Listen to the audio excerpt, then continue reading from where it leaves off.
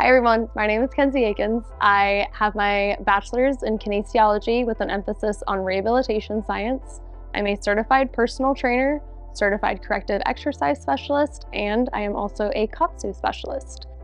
The previous video in our series, we did beginner exercises for those who are just starting off using KAATSU, recovering from injury, or if you are living a more sedentary lifestyle.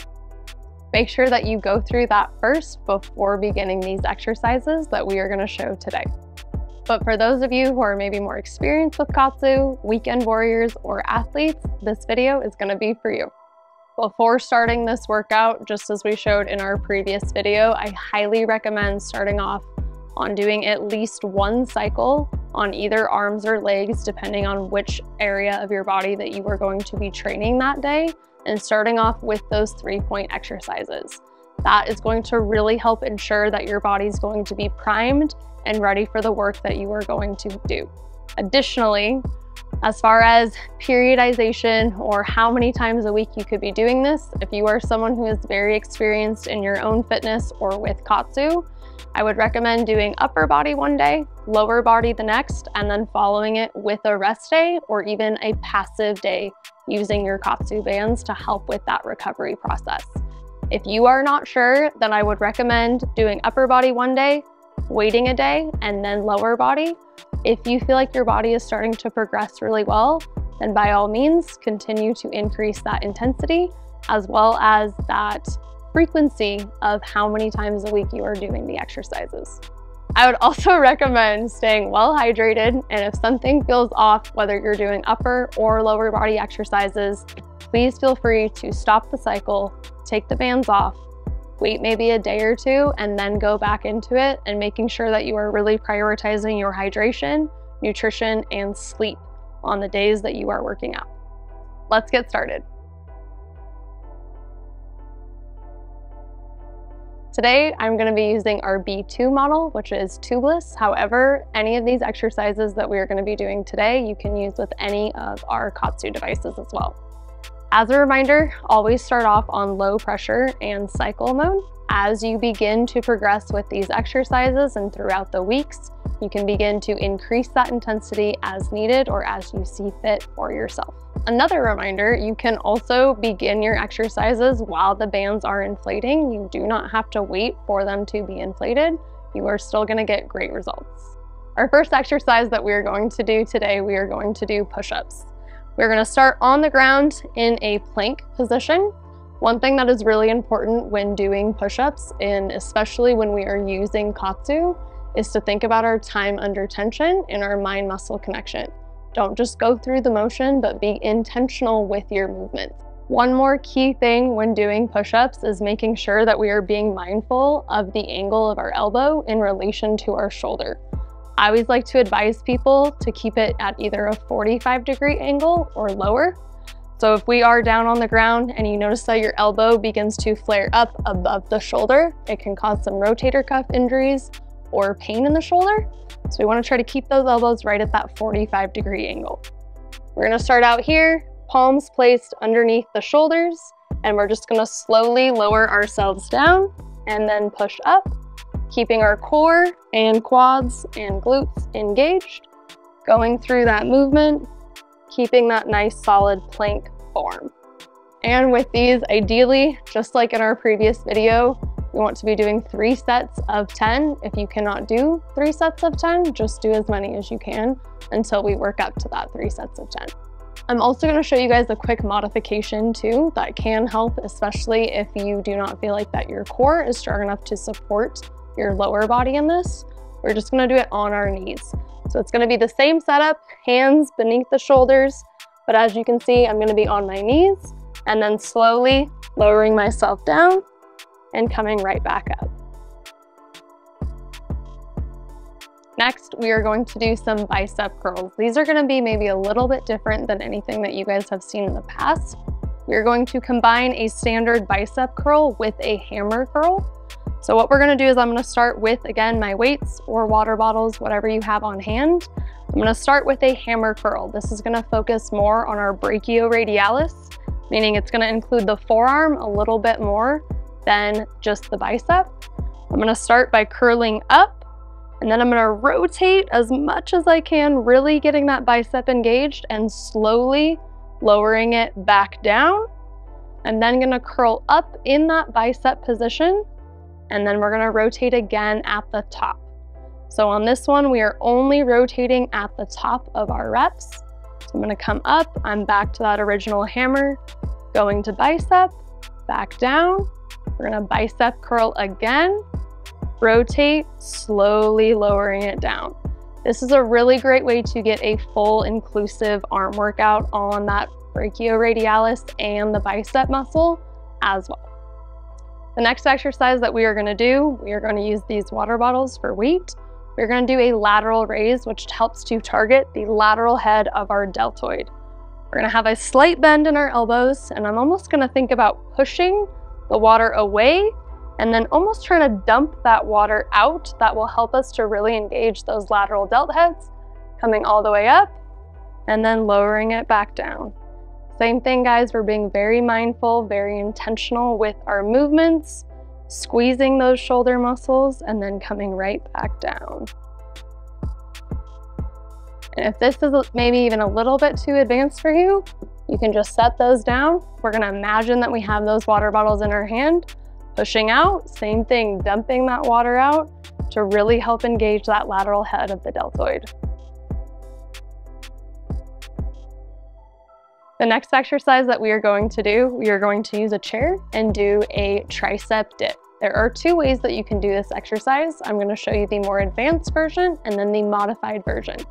So for this, I like to start sitting on the chair. Hands are going to be placed right at the edge. I'm going to walk my feet out so my legs are fully extended. Same thing as with the push-ups. I'm going to slowly lower myself down and then push up, visualizing and imagining that we're just squeezing the back of our arm to get us to go up. If we need to modify it, we're gonna bend our knees right at a 90-degree angle so our legs can support more of our body weight, and then we are gonna go down and up.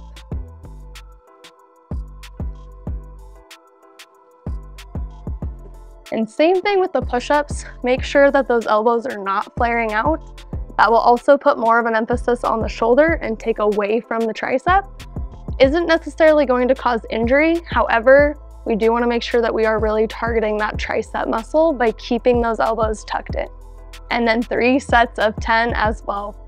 Next, we are going to do a towel row. So for this one, we are going to start standing. I'm going to hold this kind of about shoulder width apart, and I'm going to think about pulling out. I'm going to raise my arms again right at that 45-degree angle. And then as I am pulling out with my arms, I'm going to be pulling my back and my elbows backwards.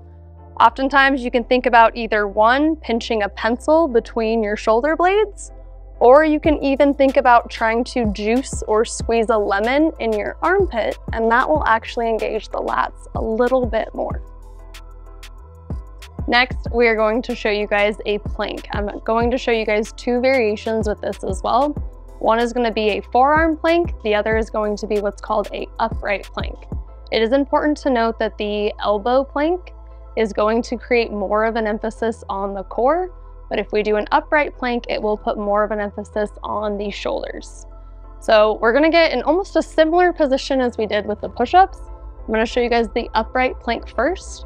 I'm going to make sure that my hands are stacked nice and neat underneath my shoulders and then kick my feet out. I'm going to engage that core, engage my quads and my glutes to keep my body up. Then if we want to make it a little bit more challenging for our core, we're going to do the same thing, but I'm going to be on my elbows. Again, elbows are going to be right underneath those shoulders, engaging that core, keeping that body upright. And for this one, instead of doing 3 sets of 10, I would recommend 3 sets of 30 seconds to a minute if you can. Again, if you can't get to 30 seconds or a minute, just do what you can and then focus on working up to those time limits. Now we're going to get into the advanced lower body exercises. We are going to do a forward walking lunge. This exercise does have 2 modifications that you can use as well, The first one that I'm going to demonstrate is going to be a more quad focused. The second one is going to be more glute and hip focused. So we're going to start right about here. I'm going to step forward if I want this exercise to focus more on my quad. I'm going to think about pushing my knee over my toes, going down as far as I can control it, coming back up, tapping down for balance, stepping with the next leg, pushing that knee over the toe, and then digging that heel in. If I want to focus more on the glutes, I'm going to again focus on my knee and my ankle. So I'm going to take a step forward. Instead of pushing that knee over though, I want to keep that knee stacked on top of my ankle and hinge at the hips more, and then digging into my heel to push up, coming down here, squeezing that glute to bring myself back up. And for this one, we are again gonna do 3 sets of 10, but it will be 5 on each leg. So next exercise, we are going to do an RDL, otherwise known as a Romanian deadlift. Fun fact, if an exercise starts with a European country, it's gonna be brutal. So for this, we are going to start off with no weight at all. We're gonna have our feet right about hip width apart. And I want you to almost imagine if someone puts a rubber band around your hips, we are going to, and then pushing or pulling your hips back. We're gonna keep our core engaged, keeping our spine neutral, but we're going to push our hips back until we feel a nice stretch in the hamstring or the glutes.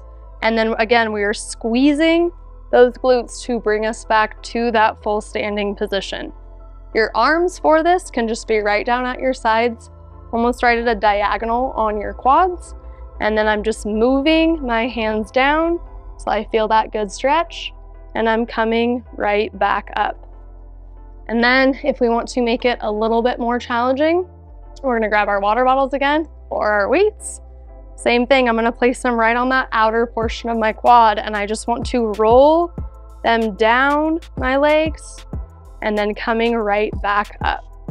This is a really great exercise also to strengthen our low lumbar.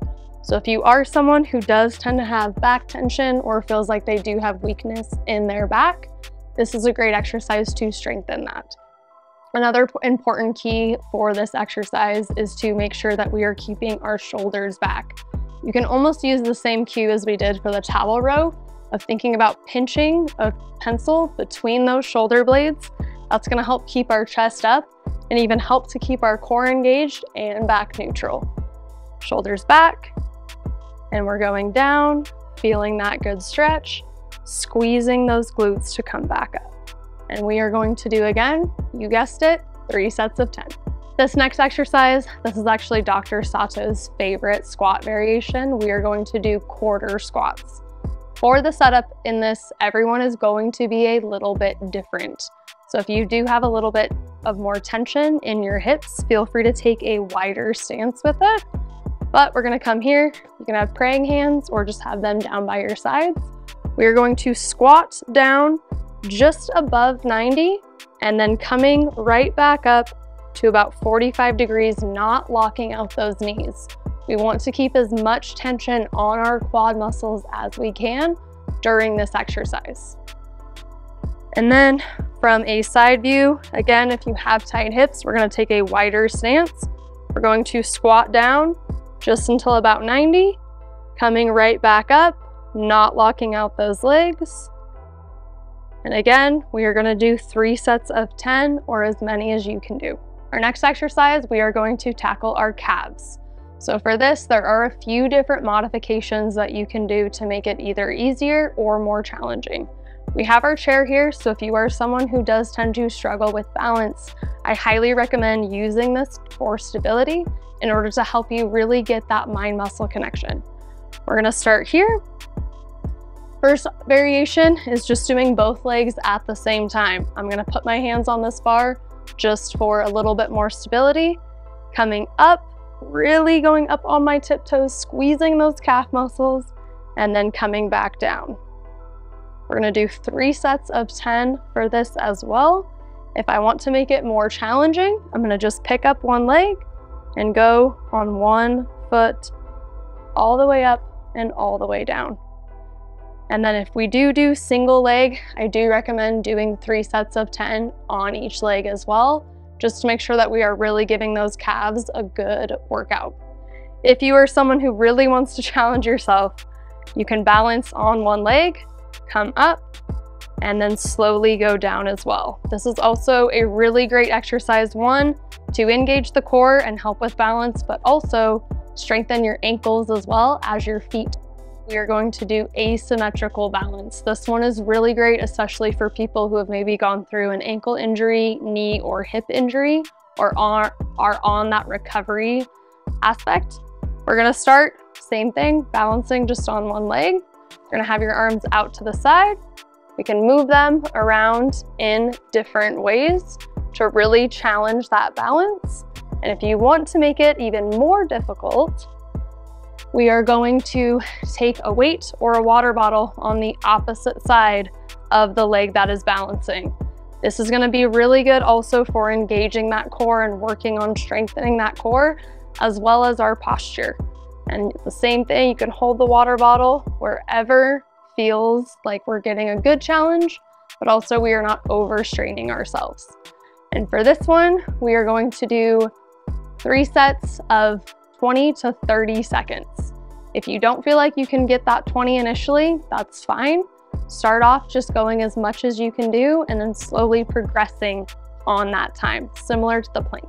So we're just gonna sit down on our mat and we are going to do a single leg glute bridge. If doing it single leg is maybe a little bit too challenging, I would recommend starting off with both legs until you can work up that comfortability of doing a single leg.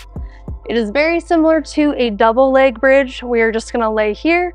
I'm going to extend one leg and then I'm going to think about squeezing my glute, digging my heel into the ground, and then slowly lowering back down. Breathing through it nice and easy. And again, really being mindful of squeezing that glute, squeezing the hamstring, and then lowering back down. And then for these, we're gonna do 3 sets of 10 on each leg to make sure that we are really training our body from a holistic approach. I hope you guys enjoyed this video. If you guys have questions, comments, concerns, please feel free to drop them below in the comment section. Or if you felt like there was an exercise or muscle group that we did not show today that you would like to see in a future video, also drop that in the comments below.